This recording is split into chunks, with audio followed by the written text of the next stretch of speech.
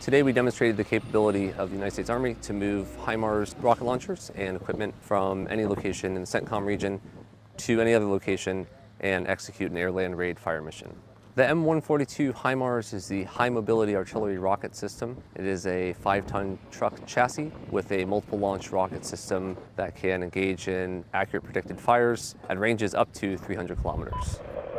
Once our higher headquarters identifies a target that needs to be engaged, they transmit that mission down through our brigade and then battalion, which sends it to us. From our platoon operations center, we send it to the HIMARS launcher, which processes the fire mission and executes it on order.